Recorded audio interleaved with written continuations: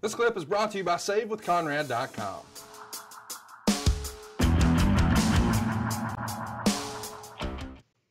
Next up, we've got Josh Matthews hyping up the Buried Alive match from inside the grave. And it appears that his head is above the grave. So of course that means there's no way it's actually 6 feet deep.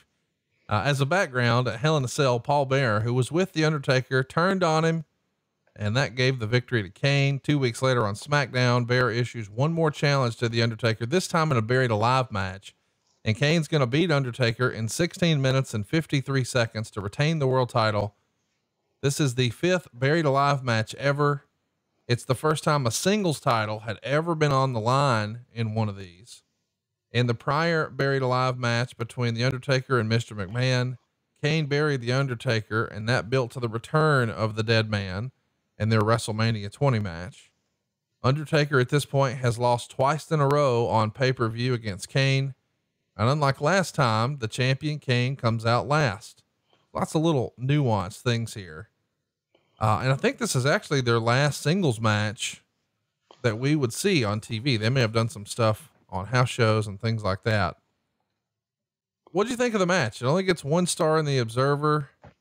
I'm sure that, the crowd chanting "We want blood" probably wasn't exactly something the office wanted to hear.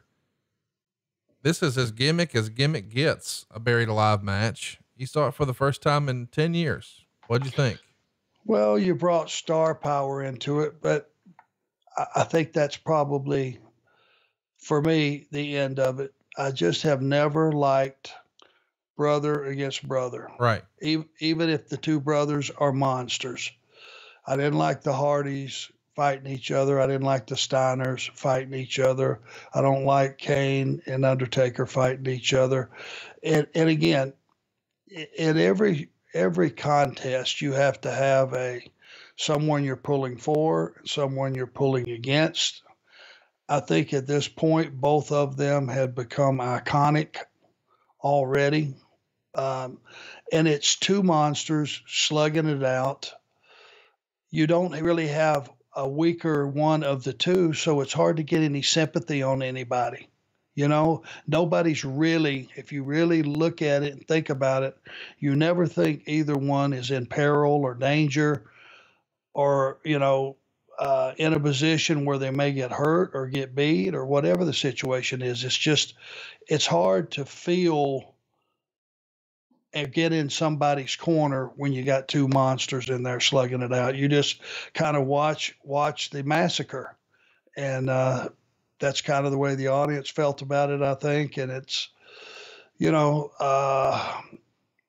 just is not my cup of tea.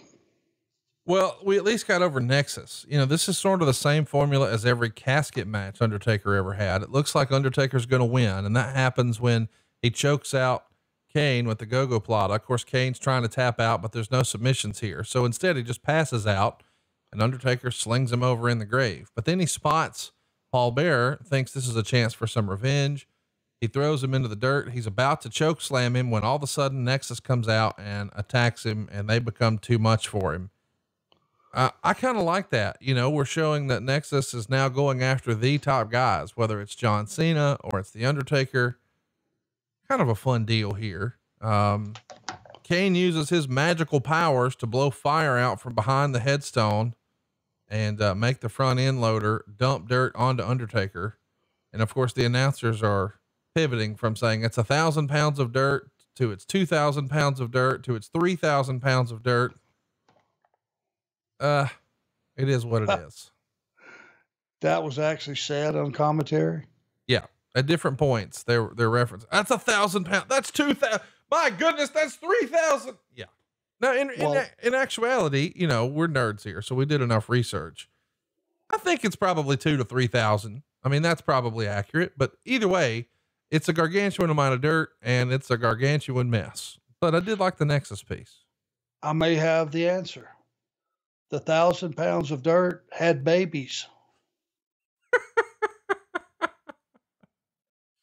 It was that rabbit dirt. Triplets, quadruplets. Yeah, I don't mind putting any heat on the Nexus. I don't mind that part because it shows they're getting ballsy and they're going after the top dog. my question would probably be, if you're going to go there, wouldn't Undertaker at some point come back for revenge? Yeah.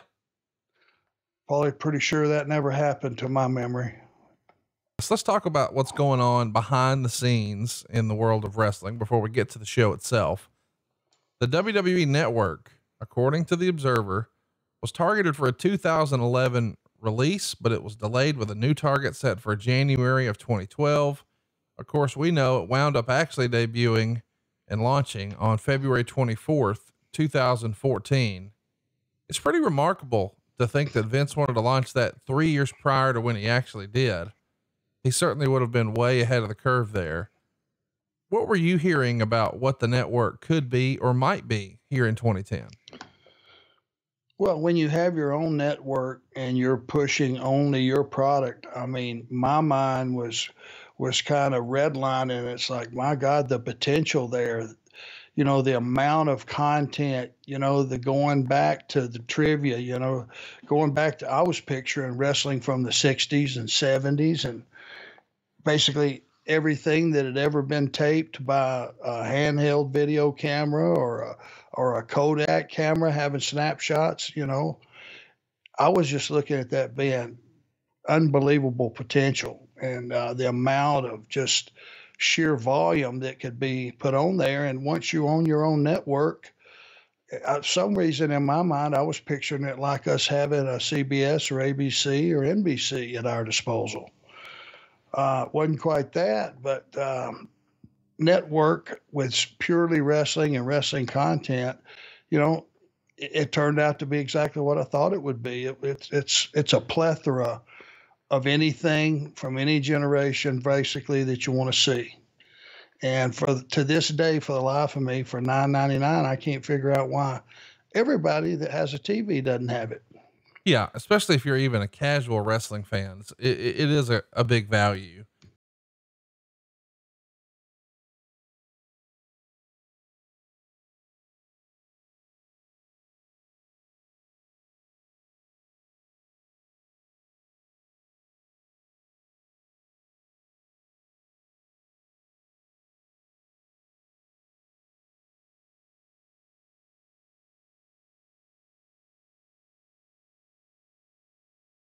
Hey, it's Conrad Thompson. Thanks for checking out the podcast here on YouTube.